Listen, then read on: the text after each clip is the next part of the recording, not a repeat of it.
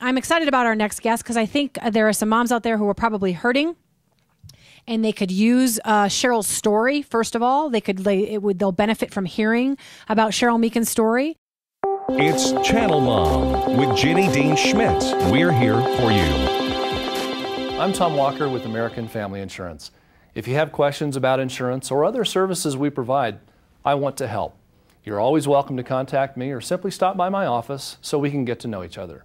Thanks for visiting and have a great day. Call Tom at Tom Walker Agency, your American Star certified agency. Excellence in customer experience at TomWalkerInsurance.com. Now, we are on Christian radio, and I happen to be a Christian, a sold-out believer, but I also try to love on moms who aren't there and just say, I'm called by God to love you no matter where you're at with your faith. And so Cheryl will tell her story probably from a Christian perspective today, but I know she too will have in mind those women that aren't there yet. So we want to be sensitive to that. So without further ado, I want to welcome Cheryl Meakins to the Channel Mom Show, blogger who has something entitled Wounded Healer Warrior. And she's a speaker as well. And we're just so blessed to have her. Welcome to the Channel Mom Show, Cheryl. Thanks, Jenny. I'm so happy to be here. I want you to be able to launch right into your story, Cheryl. Can you just share with folks, and I know you kind of got to be G-rated about it, but the abusive childhood you went through and how it led to you to who you are and what you do today? Yes, I would love to. And I also want to say that this story and kind of what we're sharing today is also for those that grew up in the church and maybe had this in their background and now can no longer feel the freedom to be active in their faith or even know how to talk to God anymore, because childhood abuse is directly affects how you relate to God. Yeah. Because mom and dad are supposed to be those initial people who teach you through their actions what this unconditional love of God looks like, what it feels like, if it's predictable, if it's dependable, and all of those kind of get jumbled up when you grow up in this. And so that was kind of my experience. We were a great Christian family going to church together, and I had the age and era of patent leather shoes and pretty frilly dresses, and got to go, and I learned about Jesus, and I was really good at sword drills, looking up the scriptures, and my mom, probably the best gift she's ever given me, started me memorizing scripture at the age of 3. Wow.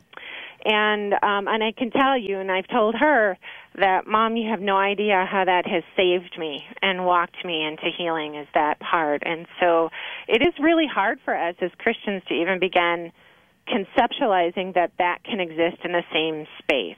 As abuse. And the faith. Yeah, absolutely. And by the way, I want to just say a shout out to good moms, because God bless her for at least giving you that. Yes.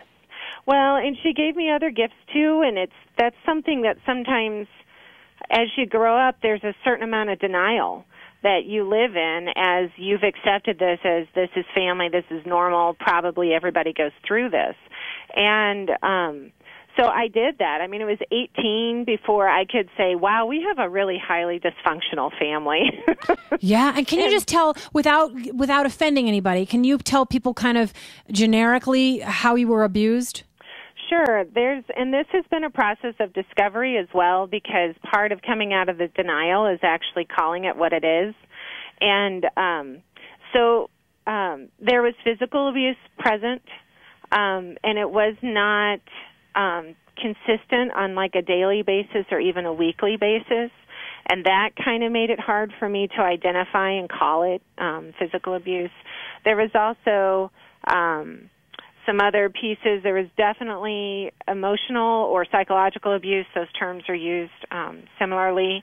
And that kind of looks like more like emotional manipulation and control pieces. Yeah. And then I have since learned, like in the last couple of years, that there are aspects of negligence. And most of the time when we think negligence, we're assuming that somebody doesn't feed you or doesn't care for you. And that in my case, it wasn't about the basic needs of negligence. It was more about that when action could have been taken to protect me, it was not. And that is considered negligence. So you felt unsafe. I felt unsafe emotionally, psychologically, and often physically. And so those are all aspects of it. I mean, there's still more things that are abuse that I didn't experience. There's sometimes financial abuse, which is typically between domestic violence, and to some extent, I think my mom felt that way, that she had no option to do something about it. And plus, it's just a whole different era. Things that we have available now were not even on the plate. And when I was growing up, she didn't have the same resources. Let me interject quickly. When you say you were physically abused, I want people to get just a little bit of a picture. It wasn't that somebody spanked you now and again, because I actually happen to believe in spanking, but it was that you were literally hurt.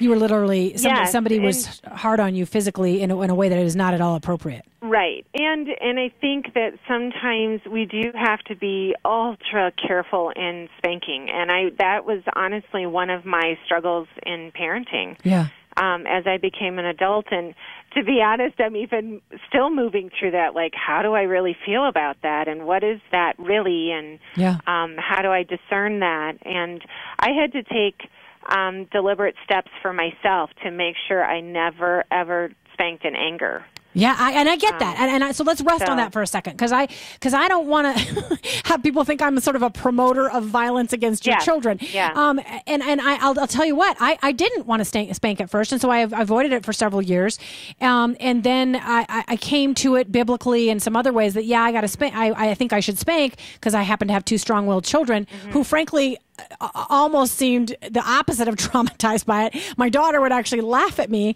but when I spanked her. But I totally agree with you. We have to be cautious about it. I did try to go through the training and say, never do this in anger. Always have a forgiveness session afterwards where they can hug you, they can heal. Yes. Always make sure I didn't do it with my hand, so they were never afraid of my hand. I really worked very hard to never do it in anger at all. But I did have a child, my second in particular, who would look at me and stick her hands in a socket. And she'd pull out the thing and go straight for the socket. And I thought, all right, I think maybe a little swat on the bottom is going to save your life. Yes. And if that's the only thing you'll listen to, and having grown up and having been spanked myself, that is the least of my childhood trauma. So so that is how I worked it all out for myself. I just want to get that out there for people. Well, and one other step that I did for myself, because my anger flares very quickly, and that's actually, anger is a surface emotion, just so everybody knows, that the real question should then be, why am I angry? What part of me has felt violated that I need to use anger as a defense? Yeah.